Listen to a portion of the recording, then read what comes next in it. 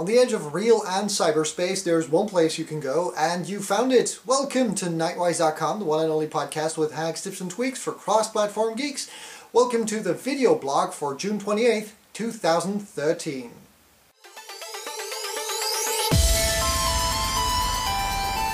Hey guys and girls, welcome to the Knightwise.com video blog. My name's Knightwise, and for those of you who are new to this show, this is the weekly video blog for the Knightwise.com podcast. The Knightwise.com podcast is part of the Knightwise.com website, which is targeted towards cross-platform geeks.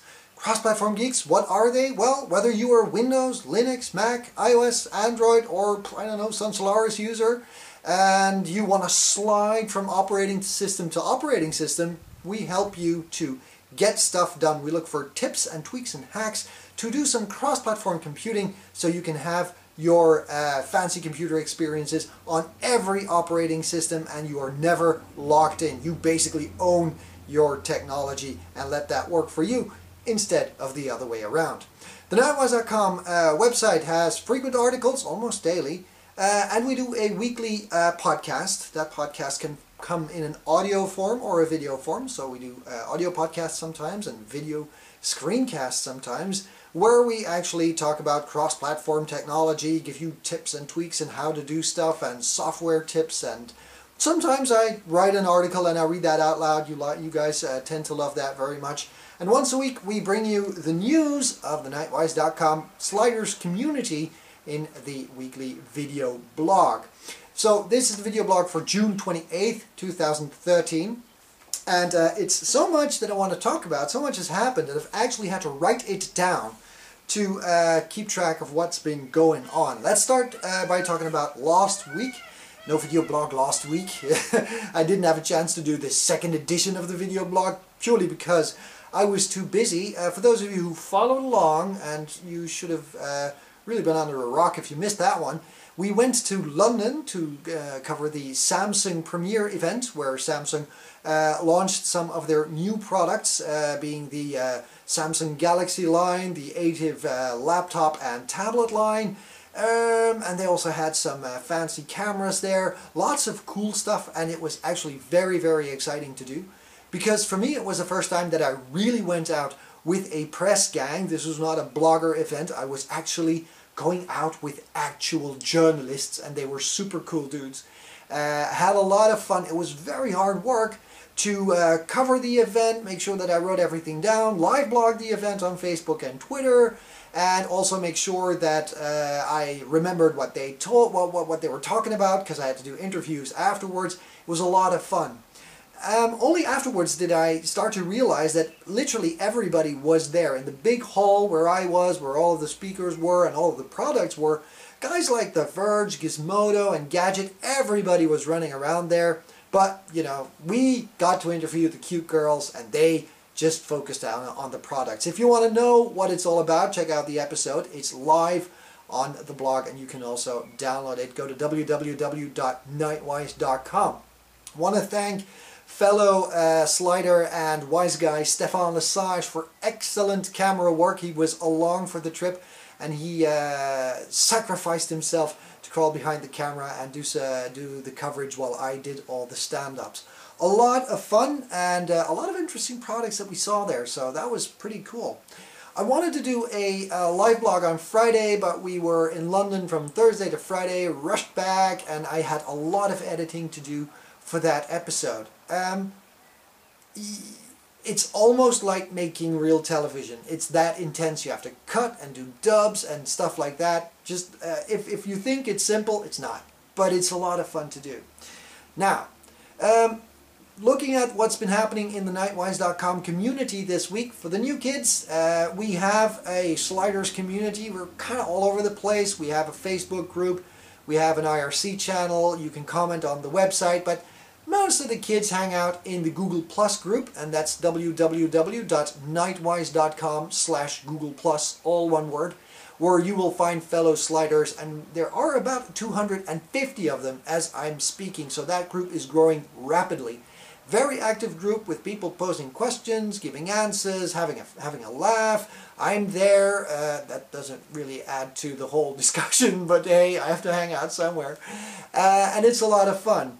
In the first edition of the video blog, we actually launched a call to arms for what we call the Avengers Assemble project, where I need help doing Knightwise.com. Basically, we are looking for guest bloggers, people who want to do promotion, people who want to do other things for the website and for the community, and basically help make Knightwise.com bigger and better and bring it to more people.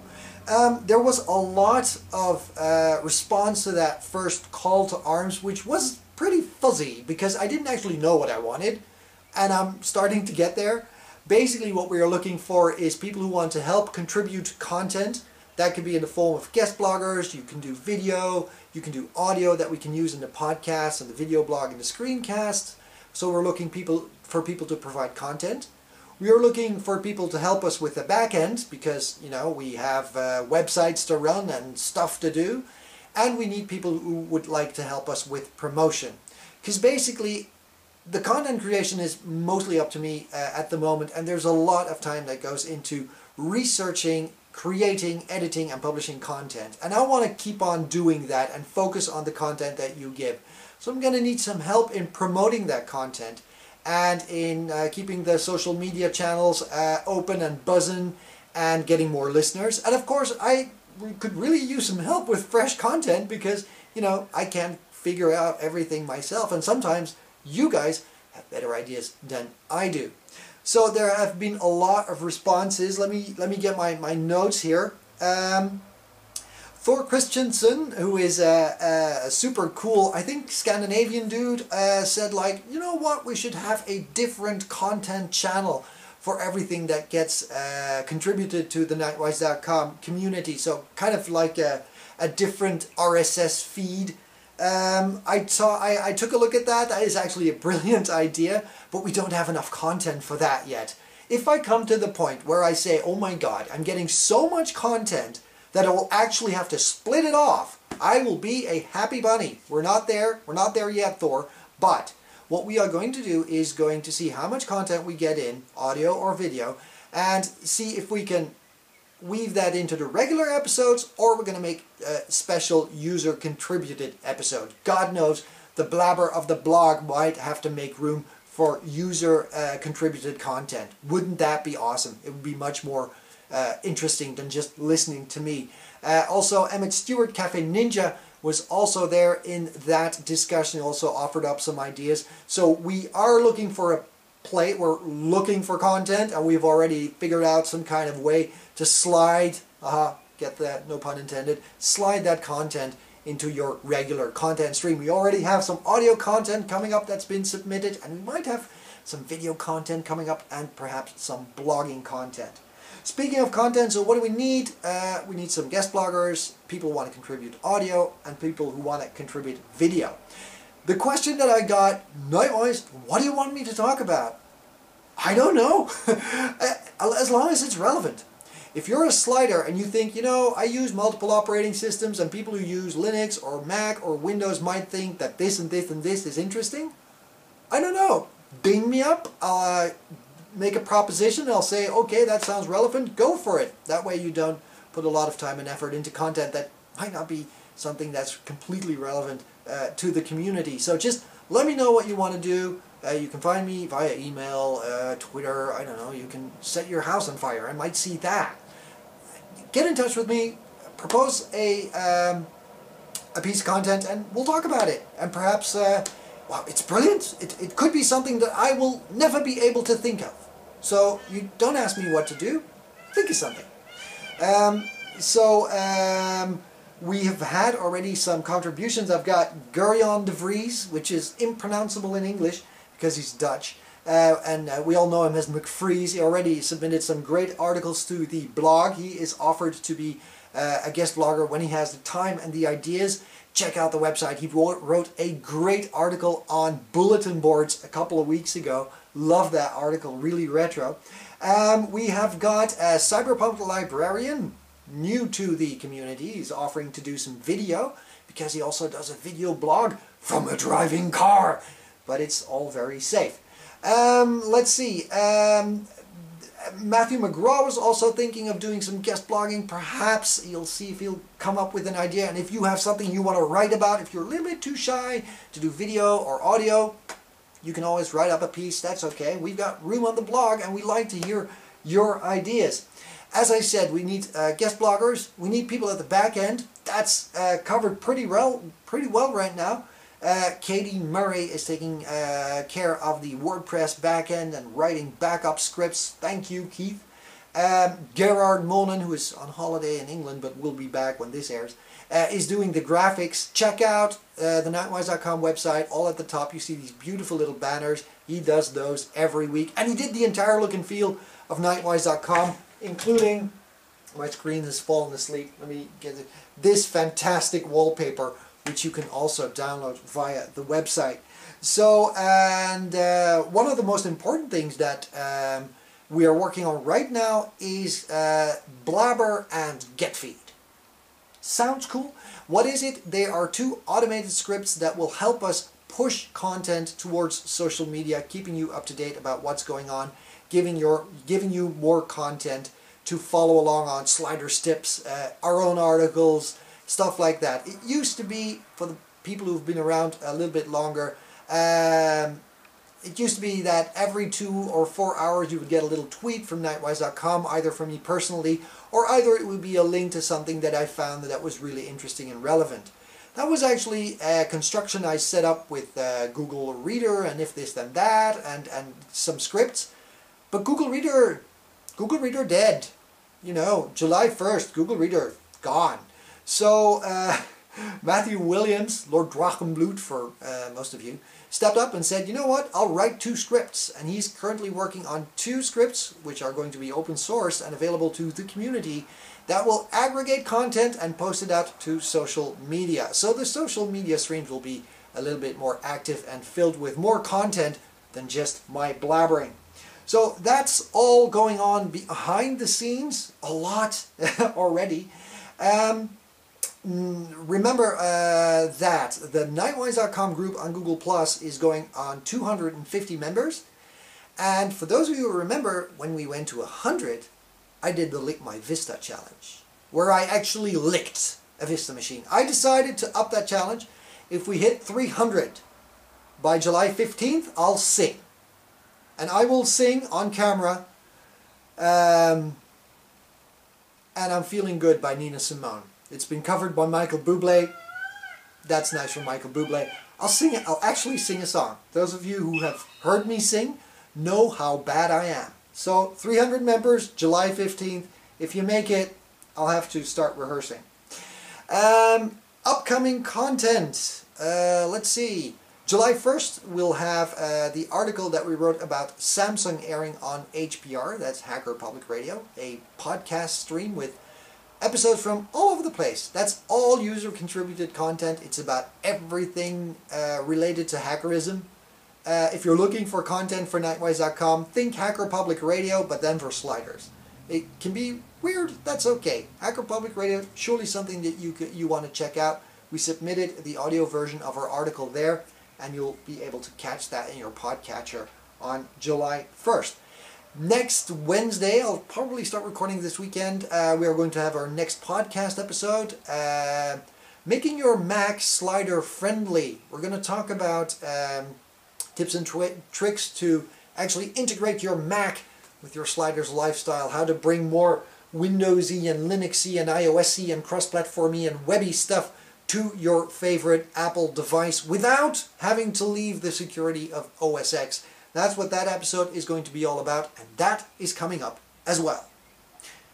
So, that's a lot. I want to finish off by a little video demonstration today. I've been asked to tell a little bit more about the gear that I use to do Knightwise.com. Well, I've actually cleaned up my desk today, so I decided I'll swivel the camera around and I'll give you guys a little presentation of what's on the table, what it is being used for, and how I use it to produce Knightwise.com. So that will actually be the interesting part of this week's video blog. So we're going to go to there, And we will see you on the flip side in our Google Plus community, in our IRC chat room, on the website, I don't know, on Facebook maybe. There are so many places you can get in touch with us. But you'll find this and more on Knightwise.com, www.knightwise.com. Now let's take a look at the gear.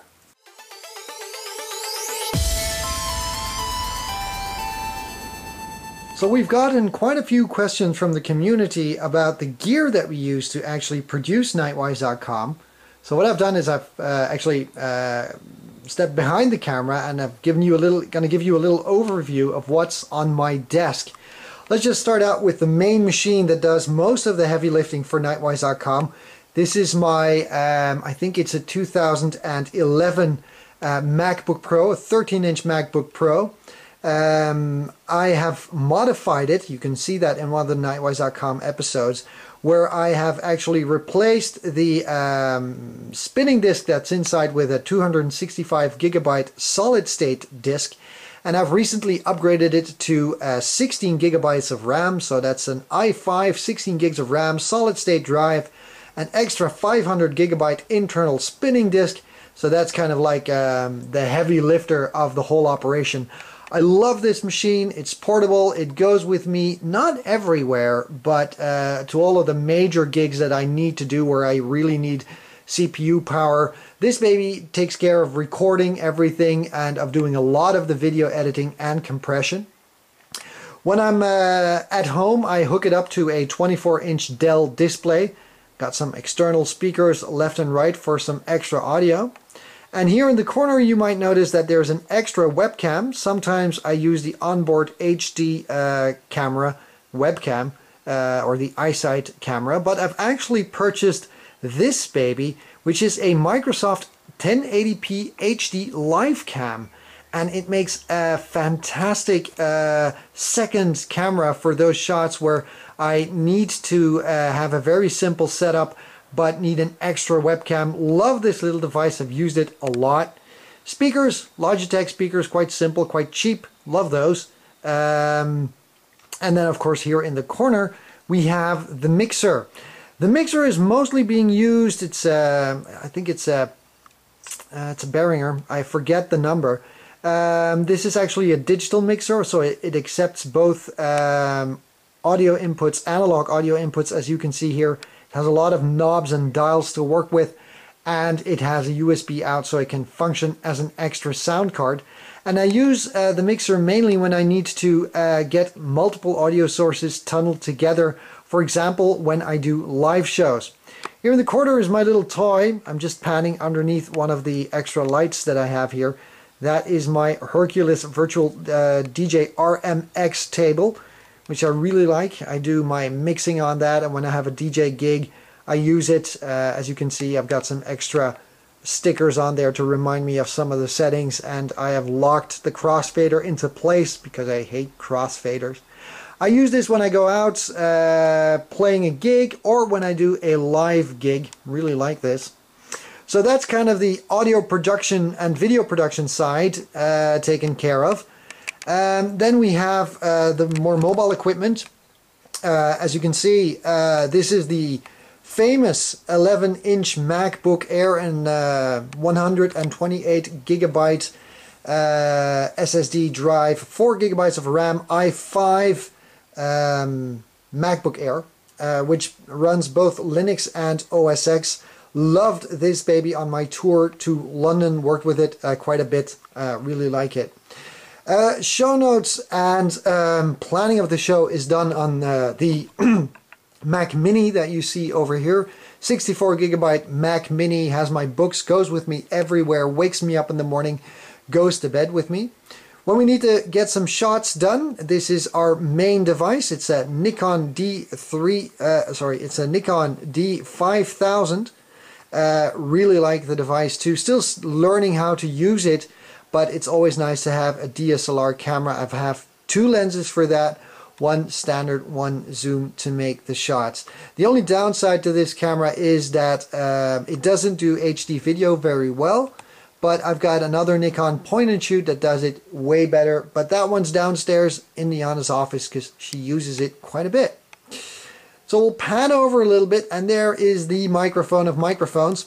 This is a Zoom H2 USB microphone, and I use it both for studio work and on the road because I really like using it. The great thing about this thing, just give me some, let me give it some more light here, and I'll turn it around, is that it's not only a microphone, it's also a USB sound card. So I can use it standalone, I can hook it up to either my Linux machines or my Mac, and it's been my buddy, my recording buddy ever since. I don't have expensive boom arms. I used to, but I don't anymore.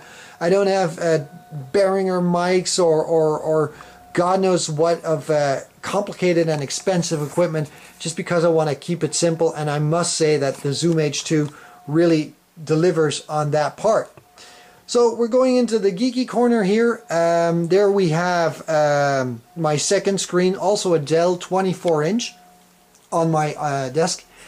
Keyboard is the only Microsoft keyboard that I have in the house. I absolutely love this baby. It's a wireless keyboard, and I have hooked it up to my IBM ThinkPad or my Lenovo ThinkPad, and that's an 11.6-inch i3 with 8 gigabytes of RAM and a 500 gigabyte drive.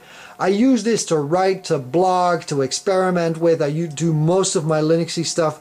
As you can see, it's locked for the moment. It's running Linux Mint Debian Edition rolling release, and underneath there is my Xbox. And this is the Xbox that doesn't watch you. It has absolutely nothing to do with the podcast, but I just have it there to raise my notebook and to play games. So all in all, a very, very simple setup. The oldest thing in the setup is way back here. You can just see it. You can just make it out. Those are my Sennheiser headphones. I have had them since the very first day I have been podcasting, and I must say I'm very proud that right up to today, they still work. They still do what they need to do.